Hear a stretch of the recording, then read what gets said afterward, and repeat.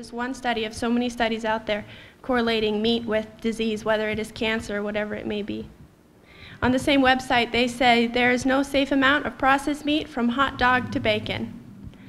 So God's ideal diet for us, what is it? It's a plant-based diet, which consists of vegetables, fruits, legumes, nuts, and seeds. This is one of my favorite health quotes by Ann Wigmore. It's taken from her book called The Sprouting Book, written back in 1909, and she says the food you eat can be either the safest and most powerful form of medicine or the slowest form of poison. Another health quote by Dr. Hans Deal, and he says, "Health is not everything, but without it, everything is nothing." God demands that the appetite be cleansed and that self-denial be practiced in regards to those things which are not good. This is a work that will have to be done before his people can stand before him, a perfected people. We are to feel the power of the Spirit of God in this movement. This is a wonderful, definite message. It means everything to the receiver, and is to be proclaimed with a loud cry. So this is something God demands of us, right? But it's a wonderful message. It's a message of hope and love, and we are to be excited about it. God does not require us to give up anything that it is not for our best interest to retain. In all that he does, he has the well-being of his children in view. Man is doing the greatest injury and injustice to his own soul when he thinks and acts contrary to the will of God. No real joy can be found in the path forbidden by him who knows what is best and who plans for the good of his creatures. So God might be asking us to give up some things, right? But he created us. We're created in his own image. He wants the best for us and knows what that is. With men, this is impossible, but with God, all things are possible. Matthew 19:26. We might feel discouraged and think, I can't do this, and we can't of our own strength. But if we ask God for his help, we have the assurance through his promises that he will help us. So let's remember to put good things into our body to give him all the glory.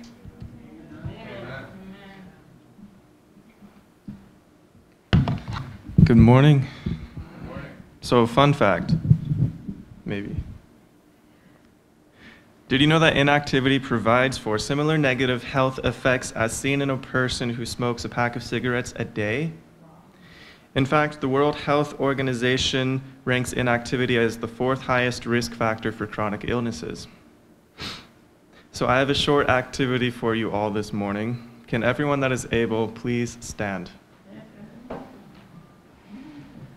So how many of you like coconuts? Good. So we're going to do a stretch, and you just kind of repeat after me, okay? We're going to go C, O, C, O. Stretch down for N, up for U, and out for T. And wave your arms. Good. Thank you. You can sit down. So exercise. My name's Charles Larson, and today I will talk to you a little bit about exercise. Starting from the Bible, Proverbs chapter 24 and verse 5 states, "A wise person is full of strength, and a person of knowledge enhances their might." You might be thinking, why should I move every day? Why is exercise good for me? Well, I'll give you some answers, but let's first go through an anecdote. One time I was getting a haircut in Boulder, Colorado, just the usual, nothing too fancy. So the barber sits me down and the conversation starts before the haircut, and they both move slowly. The barber goes for an easy question though and asks how old I am, so I answer. And then he pops the big question and asks if I can guess how old he is. I felt like a deer caught in the headlights, but I mustered some courage and came up with the best guess that I could reason. I figure if somebody asks me that question, then they think they look younger than they actually are, so I'm going to answer a higher number, but not too high, because I don't want to offend, right? So I answered 55, and he chuckles. Then he tells me he just turned 82. As he heard my reasoning, I was astonished. He could tell too and quickly followed up with, "Do you want to know my secret?" "Move every day," he offered, and then proceeds to tell me about his 4 a.m. runs in the brisk weather. So why is exercise good for me? Exercise is known to be beneficial for all functions of the body. As Grace mentioned, the body is some very fine machinery, and it is built to move. The more you exercise, the more you can keep exercising. According to the Mayo Clinic and Centers for Disease Control, exercise, namely, improves brain health. Exercise strengthens the bones and muscles. Exercise not only reduces the risk for diseases, but in many cases can actually reverse them. And exercise helps to manage weight gain and weight loss. If you still need more persuasion, let's turn to the Bible. In the first book of Corinthians, the Apostle Paul reminds us something both solemn and refreshing. The verse reads, "Do you not know that your bodies are temples of the Holy Spirit, who is in you, whom you have received from God? You are not your own. You were bought at a price. Therefore, honor God with your bodies." Now that we know why we should exercise, the next question may naturally be, how much should we exercise? According to the Mayo Clinic and Centers for Disease Control, it is recommended for us to have 150 minutes of aerobic exercise per week. We can break that down roughly into 30 minutes of aerobic exercise daily and pair it with 2 days a week of muscle strengthening activities. Studies have found that regular aerobic exercise in midlife, including brisk walking, biking, swimming, actually forestalls memory problems that often come with aging and can also improve the brain function of adults with mild cognitive impairment. That's great, right? But 150 minutes muscle training activities? When am I supposed to fit all this exercise into my busy schedule? How can I find time to go to the gym? Or maybe there's a pandemic and I can't leave my house. But don't worry, exercise can be as simple as taking a brisk 30-minute walk. Just remember, the important part is to move every day.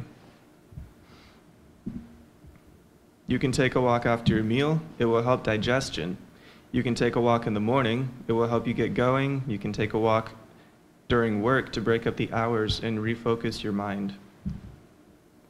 Additionally, you can go for a bike ride. You can take a Sabbath afternoon hike and enjoy the sunshine and God's beautiful creation. Or if you or a friend have a pool, swim some laps. As for muscle activities, there are many that you can do in the comfort of your own living room using your own body weight, whether you are a beginner or an Olympian. They call it calisthenics, I just recently found out. But remember to run with patience the race that is set before us. Before you, take your time, go at your own pace, because changes happen gradually. But if you only get 1% better every day, in about 3 months you will have improved by 100%, eh? The goal is consistency. My final appeal to you is the same one that Paul gave in his letter to the Christians in Rome. I implore you, I entreat you, I beseech you, brothers and sisters, by the mercies of God, that you present your bodies a living sacrifice, holy, acceptable unto God, which is our reasonable service. Don't be conformed to this world, but be transformed by the renewing of your minds. Remember, that's one of the things that exercise helps with. That you may prove what is that good and acceptable and perfect will of God. Remember to move every day and enjoy the rest of your seminar. Good morning. I'm Kathy, and I'm going to talk to you a little bit about water. Water appears as a clear, non-toxic liquid composed of hydrogen and oxygen, and it is essential for life, and it is the most widely used solvent. Just look at the Grand Canyon. They tell me that water did that, and it took millions, hundreds of millions of years. I don't believe it took that long. I think maybe like 150 days or so. God gave us water to hydrate us and cleanse us. Here we have the water cycle. Water is stored in the ocean, evaporates into the skies and clouds, and is dispersed onto the dry land, nourishing all creation. It goes into the streams and rivers and into the ground, and then it eventually returns to the ocean, where it continues the cycle of giving, the cycle of love. The circle of love, of never-ending giving. It reminds me of the love of God, never-ending giving. So if water is the cycle of life and it's essential for life, what is it good for? Drinking water is good for lubricating the joints. Cartilage found in the discs of the spine and the knee, for instance, are 80% water. Long-term dehydration can reduce the joint shock-absorbing ability, leading to joint pain and deterioration. Water is good for delivering oxygen throughout the body, through the blood, and your blood is 90% water when it is hydrated. Water is good for the digestive system, and it depends on water to function. Dehydration can lead to digestive problems like constipation and an overly acidic stomach, and this increases the risk of heartburn and stomach ulcers. The bowels also need water to work properly. Water is good for flushing body wastes. It's needed in the processes of sweating and removing urine. And water helps to maintain proper blood pressure. A lack of water can cause blood to become thicker, which increases your blood pressure. Your airways need water. When dehydrated, airways are restricted by the body in an effort to minimize water loss. This can make asthma and allergies worse. You also need water to help the body use the nutrients and minerals that you consume. These minerals are water soluble, meaning they dissolve in water, which makes it possible for them to reach the different parts of the body. During everyday functioning of the body, excuse me, we lose water through actions such as sweating, fever, vomiting, and diarrhea, and even breathing. Drinking water is the best source of fluid for the body because it is God's design.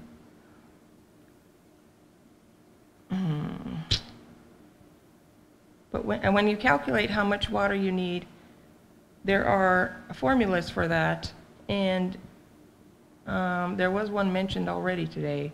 Mine is a little different, I think. It depends on whether you're pregnant or breastfeeding, or whether you're working in the hot sun, and it depends on your overall health and your exercise activity. And there is a formula to figure it out, how much you need. Let's say you weigh 160 pounds, and half of 160 pounds is 80, so you would need 80 ounces of water per day, which is about 10 cups. This is not a hard and fast rule, depending on the previous slide that we discussed. Increasing your water intake may seem easy, but it's hard for some. Some people just don't like the taste of water. So let's explore some ways to increase your water intake. You can flavor it by adding fruit, or like lemons or oranges, or cucumbers or watermelon, and you can also add herbs. You can tie it to a routine like brushing your teeth. Every time you brush your teeth, drink a glass of water. Or you can set a timer on your watch or your phone to drink a glass of water every hour. You can throw out a challenge to your friends or family to see who can drink their quota of water every day. And you can take it with you where you go, wherever you go. I see that here. Everybody does that. Let's see. We can also use hot water for hydrotherapy, like we discussed earlier. It acts through the nervous system. Like medication, it acts on the brain centers and their extensions, and then through the reflex areas.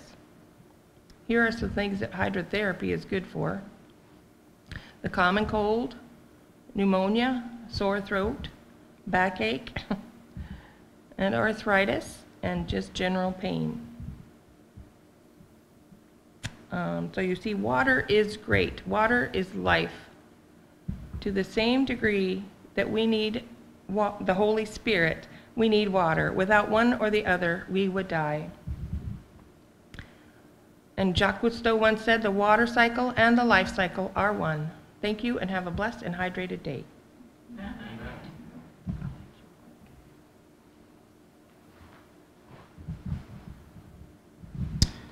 Good morning, sunshine, is how my father would always greet me in the morning. I did not feel like sunshine whatsoever. I felt like I want to stay in the darkness, but praise God, I learned the benefits of sunlight, and I want to share that with you too. Some of the benefits are strengthening the immune system, producing vitamin D, improving your mood, and the quality of sleep, and how many individuals are really getting the sleep that they need, correct? So it's important to let that sunlight in. You know, in the early 20th century, it was actually used to help kill the bacteria tuberculosis. They did many experiments, I wish I had the time I could just tell you some of them. It's awesome experiments that they did. But sunlight is very effective in killing that bacteria. In the past, hospitals and sanitariums used to actually open up their window, had big windows to allow the sunshine to come in. They would put it to the east because the sun rises in the east. They would put it in the east, allow the sunlight to get in. But do we have that today? You go into a hospital or you go into some of these places for sickness and you have to put on lights. What does that tell you? It's dark, right? And that means that it's some ventilation issues might be there also. So an amazing fact, during the Spanish flu of 1918, there were many patients they put in what's called overflow tents. And they would, oftentimes, those who were recovering, they would put them out and let them have air and let them have the sunlight. And they actually had a greater recovery rate than those who didn't. So that speaks a lot about the power of sunlight and the effect it has on the system. So how much do you need in order to get the vitamin D? Because that's what a lot of people think about. Oh, I need my vitamin D. And praise the Lord, God is so good. The sun is shining right there. And the Bible says it shines on the just and the unjust. You know how good God is? That means even the criminal walking down the street, guess what he's getting? The blessings of sunlight. God is no respecter of persons. But he hopes that every man would see what? How beautiful they are in his sight. I still want to bless you no matter what you do. So vitamin D, the darker your complexion, the more time in the sun you need. So if you're fair skin, you need about 20 minutes, darker skin, 30 to 40 minutes. The principle is don't get burnt, right? And we could talk a lot more about that. What is vitamin D exactly? It's a natural type, or one of the types that's made from the skin, a cholesterol under the skin called 7-dehydrocholesterol. That won't be on the exam like the end, only New Start will be on your exam. And how exactly is it formed? So God, who created the sunlight, allowed those specifically UVB rays to shine on the sun, your skin. So the skin exposure, when your skin is exposed, you get that sunlight on the skin. It works with that 7-dehydrocholesterol, and that gets converted. We're not going to go through that process, but it's a beautiful process that happens in your liver and in your kidneys. That gets converted, that gets converted, that gets converted. But people will give you the short answer. It gets converted into a type of functional or usable vitamin D where the body can use. But it's metabolized in your liver and in your kidneys. So this is Ruth. I'm watching Ruth right now, that's why. So the best time to get it, the exposure is between 10 and 3. Now sometimes you're going to see early morning and late morning. Now realize what we just learned about this sunlight is that the UVB rays specifically is what helps to convert that the 7-dehydrocholesterol. So if that's the case, then we want to get the most UVB rays as we can. But because we know the sun is more intense in that area, you don't need it for as long a duration. So get out in the sun. I see some people here from the Bahamas. I'm sure you get in your sun. Amen. I put that in there for you. So you get in a little bit of your sun. Make sure you get the sunlight, but you don't want to get burned. Even being a darker complexion, you can still get burned. You want to be careful. Temperance in all things. You're going to learn that next. Vitamin D sources, sunlight, and supplements. So I came from Maine, and in Maine, because the winters are like 6 to 7 months of winter, I had to take some supplements also, which helped me. And I realized the difference. I used to think, oh, it's just in their mind. Nope, mood makes a difference. You need that help. So I learned the church members learned the hard way from me, or dealing with me. Vitamin D has long been known to help the body absorb and retain calcium, because vitamin D is necessary for calcium uptake and another process. It's the key to having a proper balance of calcium and magnesium in the body. Now, vitamin D and the immune system.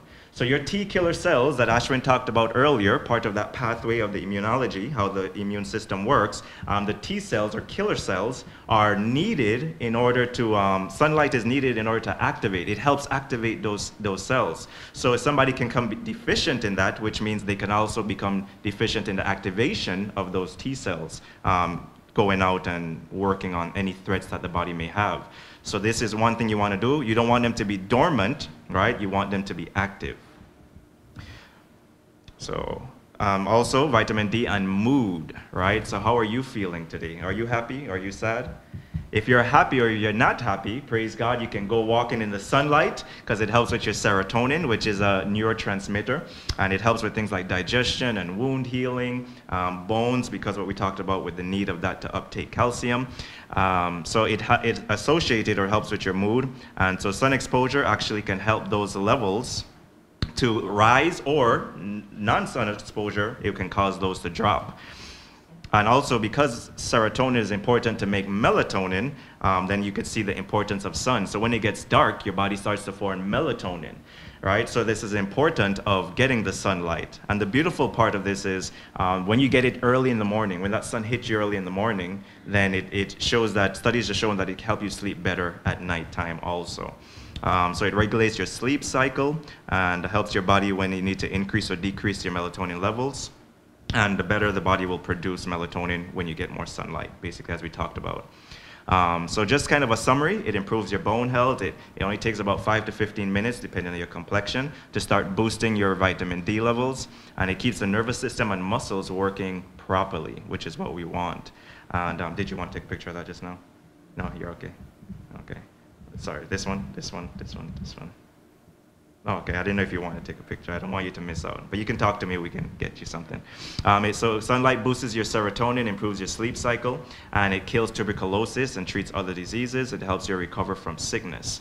If the windows were freed from blinds and heavy curtains and the air and sun permitted to enter freely, the darkened room, there would be seen a change for the better in the mental and physical health of the children. The pure air would have an invigorating influence upon them, and the sun that carries healing in its beams would soothe and cheer and make them happy, joyous, and healthy, just by introducing more sunlight into a room. But unto you that fear my name shall the Son of Righteousness arise with healing in his wings, and you shall go forth and grow up as calves of the stall. For God, who commanded the light to shine out of darkness, had shined in our hearts to give the light of the knowledge of the glory of God in the face of Jesus Christ. So may the Lord bless you as you get more sunlight.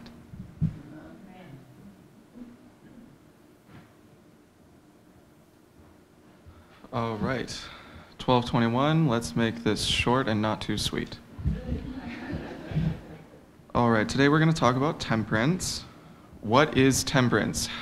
Which of us don't know what temperance is in this room? One guy, Richard, I'm pretty sure you know what temperance is. And that's the crazy thing, because most of us already know what this is. What is it? Well, we're not talking about the prohibition. The Bible talks about temperance. It says, add to your faith virtue, and to virtue knowledge, and to knowledge temperance. But what is that? How do you add it to your life? So, and yes, being temperate in all things, absolutely. But how do you do that? So let's go to the Bible. I like this verse in Proverbs 30, verse 8. It reminds me of the Lord's Prayer, in which Jesus told us to give us this day our daily bread. It says, remove far from me vanity and lies. Give me neither poverty nor riches. Feed me with food convenient for me. And in Proverbs 24:13, it says, my son, eat thou honey, because it is good, and the honeycomb, which is sweet to thy taste.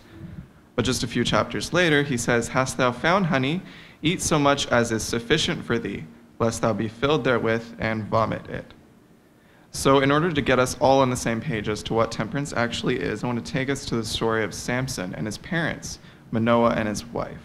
So they were instructed by an angel how to raise this child, and they were instructed to raise him temperately, with the principles of temperance. Now, what is this? I like this passage in Patriarchs and Prophets, page 562, paragraph 1. It says, true temperance teaches us to dispense entirely with everything hurtful and to use judiciously that which is healthful. Now, this is a very important passage, and I would read the rest to you, but we got to move on for time's sake. Go to that passage. It's very important. But this is what my teacher for one of my lifestyle classes distilled it down to. Temperance means moderation in all that is beneficial and abstinence from all that is harmful. And that's a little easier for me to understand and recall when it's important. And when is it important? Every day. So what does this actually mean? Moderation and abstinence. We have two principles that we're working with here. Well, abstinence is easier to define because, as you can see on the screen, abstinence means no, not at all. At no point in time would we agree that any of these things is a good idea. Maybe some of us would agree that a couple of them are, but for the purposes of this presentation, we'll just say they're all on the no list. Now, normally I talk about social drinking. Okay, social drinking is something we've invented, I feel like, in the last few decades, and maybe they had it in ancient times, but essentially the idea is, okay, I'm in a social situation, I cannot be temperate because this reason or that reason, but it's mainly to be cool. Well, let me tell you one thing. Temperance may not preserve your coolness, but it will preserve your life. And that's what's important, not people's opinions. Now, we talked about Doritos earlier, and we also talked about Hans Deal earlier.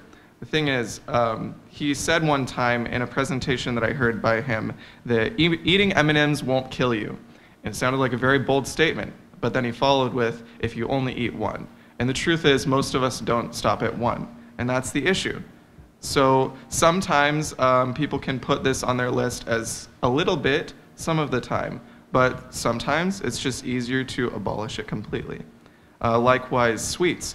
You can read in The Spirit of Prophecy and a lot of different medical journals about the consumption of sweets, and it never condemns it.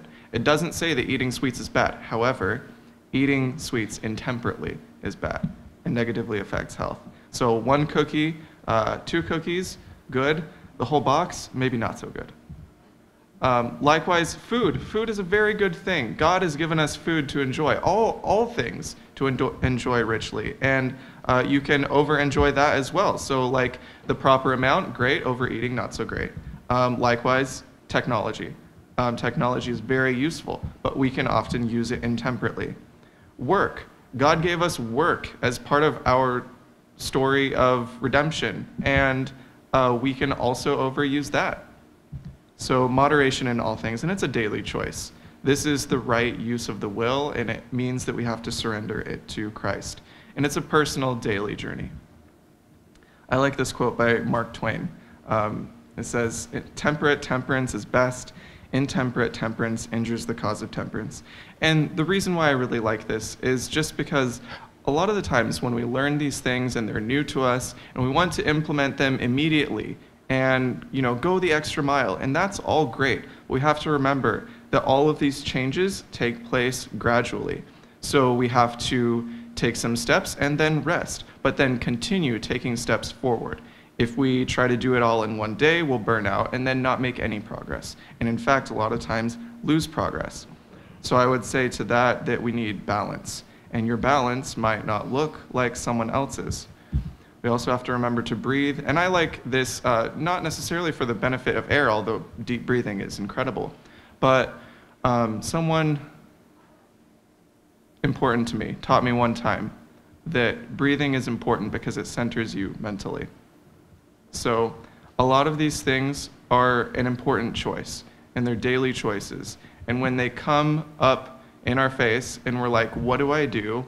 Just remember to breathe, and the Holy Spirit will tell you what is the right choice. Prayer, of course, is the breath of the soul. It's the only way that we can be successful with exercising temperance. So thank you for listening, and have a temperate day.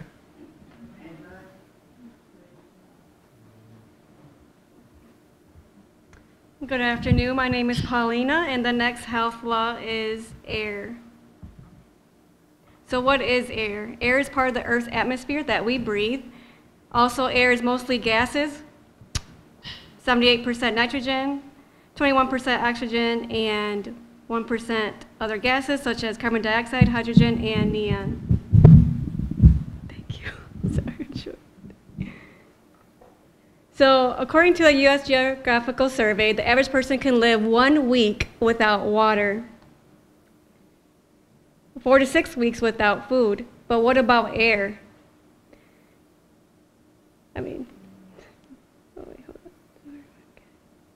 Sorry. The average person can live 2 to 3 minutes before they pass out. 6 to 9 minutes will cause irreversible damage to the brain. So let's look into the cause of the lack of oxygen. The first cause is poor breathing habits. Do you normally breathe from your mouth or from your nose? Nose, yes, we breathe in from your nose, exhale from your mouth. Breathing from our nose is ideal to protect our lungs because breathing from the nose, the cilia, the nose hairs, humidifies and dehumidifies the air by filtering the warmth or or cool temperature, and the nose hairs also traps and destroys microorganisms. While Job was deprived of his worldly possessions and so afflicted in body, he states in chapter 27, verse 3, "As long as my breath is in me and the Spirit of God is in my nostrils." But how did God form us? In Genesis 2:7, it states, "Then the Lord God formed the man of dust from the ground and breathed into his nostrils, and the breath of life, and the man became a living creature." So So shallow breathing is a learned habit often caused by bad posture. Bad posture increases carbon dioxide levels in the blood, which makes us feel tired. Another cause of lack of oxygen is lack of exercise. Did you know that the exercise promotes proper growth, increases oxygen to the body, raises the number of red blood cells, which facilitates the transportation of oxygen, also improves the oxygen flow in the body and in the brain? Another cause of lack of oxygen is smoking. As we know, smoking damages our lungs. According to the American Lung Association, smoking harms every body organ and kills over 393,000 people annually. Also, smoking causes 90% of lung cancers, deaths, 80 to 90% of chronic bronchitis and emphysema deaths. Emphysema means unable to exhale. Also, 126,000 non-smoking Americans are exposed to secondhand smoke at home and at work. Secondhand smoke exposure causes nearly 50,000 deaths in adult non-smokers in the U.S. each year. Also, tight clothing. Tight clothing is another cause of lack of oxygen. Picture A is a normal body. The body organs are placed where they should be. However, in picture B, a woman is wearing a corset. Over time, tight clothing will shift your organs. If there are red marks on your body, that means that the clothes are too tight, which prevents from having a healthy circulation. And lastly, high-fat diet causes lack of oxygen. Hold on, I'm sorry. High-fat diet clogs red blood cells. The red blood cells transports oxygen throughout the body. So has anyone ever heard of negative charged ion? Well, I haven't until recently. It is found in the ocean waves or any moving water, such as waterfalls and rivers. Also around evergreen trees, natural outdoor environments, and even in the showers. So negative air ions is a good air. That is what we want.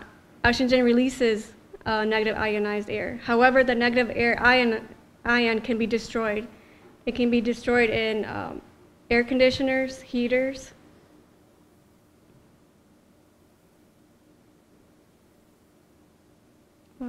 Also in tobacco smoke, city smog, and other pollutants such as airborne particles like dust, mold, spores, and floating pollutants, and long dry periods. But what is God's solution to get out of the cities?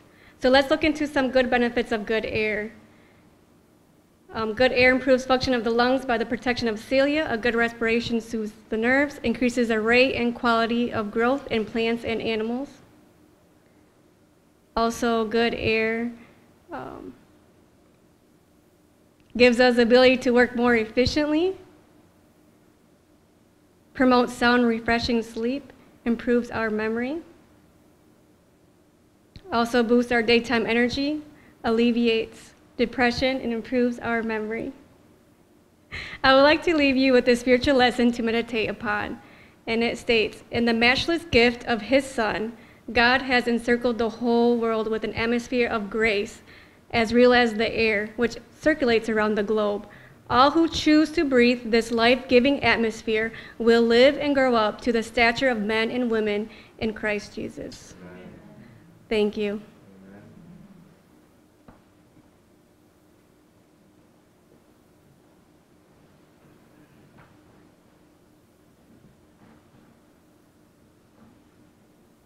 Hello, everyone. My name is Amanda, and I will be talking about rest. I think we can all agree that rest is important, right? It's just as important as exercise, drinking enough water, eating the right foods, and it can affect us if we don't get enough, right? I'm sure we all don't get enough rest. That's something we all struggle with. So, first things first, what is rest? So this is Merriam-Webster's definition. The first definition is to repose or to sleep, or basically what we do at night, right? We just sleep.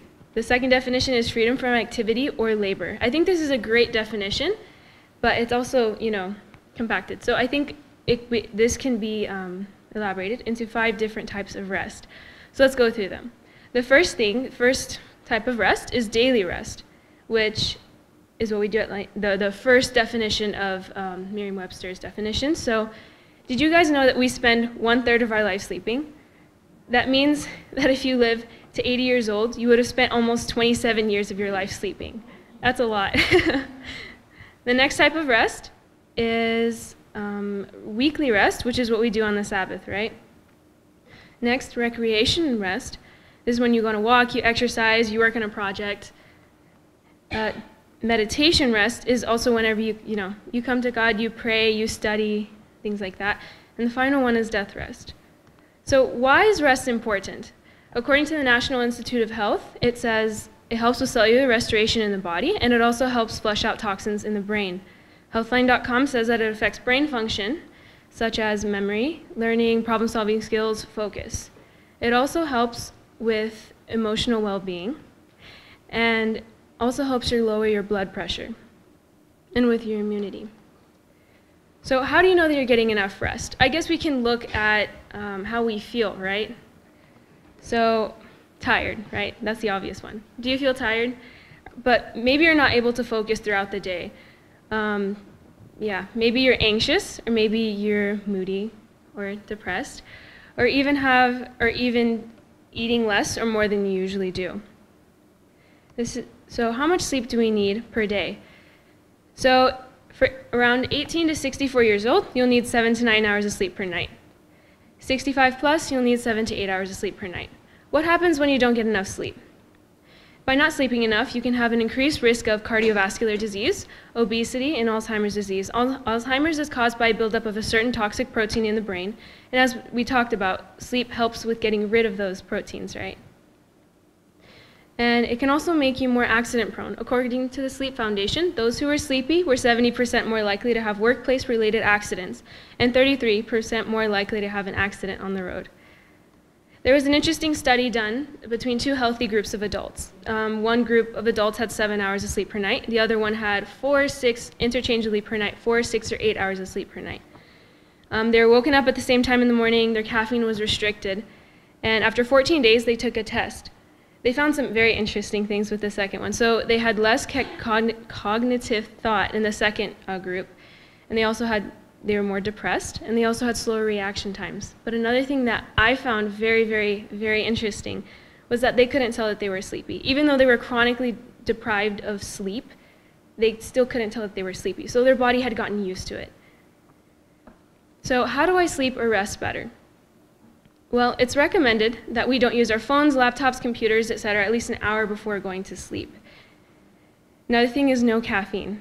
The Sleep Foundation that says caffeine can make you fall asleep later, sleep less hours overall, and make your sleep feel less satisfying. This includes coffee, tea, Mountain Dew, and yes, even chocolate. Next thing is to pray, which is the most important thing, right? A good diet, as Grace talked about, a plant-based diet. The Sleep Foundation recommends a Mediterranean diet, which is very similar to a plant-based diet. Also, not eating late at night. This is something that I used to struggle with, and sometimes we all struggle with this. It's recommended that we eat at least 3 hours or more before going to sleep. But that's something light, right? Not something like nuts or something heavy, If you eat right before going to sleep, it'll still be digesting in your system, so that'll take away from the quality of your sleep, right? And also be regular. Our body's circadian rhythm really, really, really likes regularity, and that includes waking up and going to sleep around the same times, even on the weekends, unfortunately. Another thing is to get more sunshine, as Jai talked about. So what are some foods that help. These are the main ones that I found that people talk about. So nuts, kiwis, tart cherry juice, and rice. Most of these foods have either like omega-3s, they help you produce serotonin, melatonin, things like that, which, all of these things help you feel better or just, sleep better. What about herbs? Not many people talk about herbs. I'm just going to put a whole list. I'm sorry, but you can look at the list. With these, you can do a lot. You can make a tincture. You can make a tea with it. You can take it in capsule form, which is what I did a couple years ago. Was that a couple? Yes, a couple years ago. I was having trouble sleeping. I had a lot of things in my brain on my mind. And, I took these, and they actually really, really, really helped with my sleep.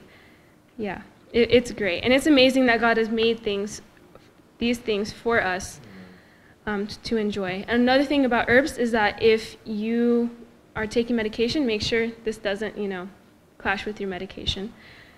So I'm going to end with a Bible verse. Matthew 11:28 says, "Come unto me, all ye that labor and are heavy laden, and I will give you rest." So it seems that God wants us to have rest. We can see in countless other scriptures found in the Bible that God wants us to have rest. He constantly tells us to trust in him. This is the only way we can find true peace, which is a huge part in getting quality rest. We can be drinking chamomile tea or going to sleep at 8 o'clock, waking up at 5. But that doesn't mean we're truly rested. We need to come to the feet of Jesus and give everything to him. May we take Jesus' invitation today and trust him and him only. Thank you.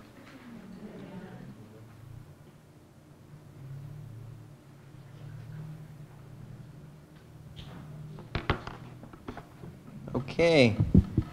Wow, that was very interesting. We're learning a lot here, aren't we? Well, that sounds like everyone's tired. It sounds like somebody's hungry. Well, we're going to make this quick. We're going to try to end this quickly. That way I can get you all to lunch. So, as you can see here, my name is Jael, and today we're going to be talking about trusting God. A very simple topic, so shouldn't be much time here. First, we're going to take a look at the meaning of the word trusting God. And, well, the meaning of the word trust, really. So, a firm belief or reliability or ability, a firm belief, reliability, truth, ability, or strength of someone or something. Relationships must be built on trust. You must be able to win the trust of a friend, right? How many of you have a best friend here? I hope everyone does, right? Because that's one of the best things, right? And whether you're married or not married, if you're married, Richard, your best person should be your wife. Is that right? Yeah, all right. So the meaning of the word trusting God means holding to God all day long, trusting him to be present in every situation, moment, or feeling you might be in. Trusting in God is being vulnerable and communicating to him constantly, praying to him during the good, bad, stressful, and joyous moments of life. So now we're going to look at health benefits. I recently learned that there are health benefits from trusting in God. A new report indicates that those who believe in God not only live a healthier life, but may also add as much as 14 years to their life. How many of us want to live 14 extra years? I saw a little 2 less hands come up. I expected the whole church. There we go. Thank you, Christian. And another health benefit from this is, according to the new report published in Christian Medical Fellowship, those who have faith carry positive health benefits such as coping with illnesses, faster recovery, as well as protection from future illnesses, which is great, right? Because how many of us want to recover fast from a disease, from a common cold? Too much time spent in a bed, right? So now we're going to look quickly at one person from the Bible. His name was Job. Same way, wow. It's spelled the same way, but just pronounced in a different way. Bear with me here. So Job was a very rich man, but yet very loyal to God. But who had a plan in his life to touch everything Job had? Great. I'm saying the name right. Just got to clear myself. Satan. So as we see here, Satan came down to earth to come and touch everything Job had. And at that time, I'm drawing a blank. Wow. Okay. So he came down, and Job was a very rich man, very loyal to God. God allowed Satan to take everything from him but his life. So Satan couldn't take everything from his life. It's a very story that we all should know. And if you don't know, it's a really good book to read. And so as we see in that story, Job ends up losing everything but his life. He even lost his wife. His wife, not exactly lost his wife, but his wife was telling him to sin and just die. So at that point, it's like he lost his wife. He just wasn't there for him. And at that point, you feel like if I was in Job's feet, I would have felt like just die at that point, because you're in sickness. The best way to go is just death. That's what it seems like. That's what Satan would be telling him. But as we see, he clinged to Jesus. He asked Jesus for help. And he had great company around him. He surrounded himself with great company. And later on in the story, God rewarded him with everything, double of everything he had.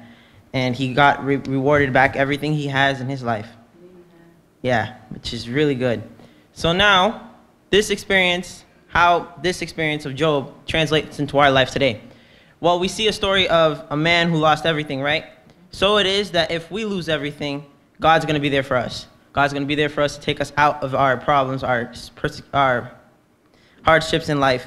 And so it is that when you're here and you're learning everything, some things here might seem hard to put to practice. But God is there for you, and he's going to be there for you to help you through this. And if you call to him, he's there for you, right? He's waiting for you, but he's not going to go and shove himself into your heart. You got to be there and open the door to him, and he'll come in without any hesitation. So I'm going to leave you with this last verse here. It's from Psalms 91:15. He shall call upon me, and I will answer him. I will be with him in trouble, and I will deliver him and honor him. So is God to our life, right? He's waiting for us to call upon him first.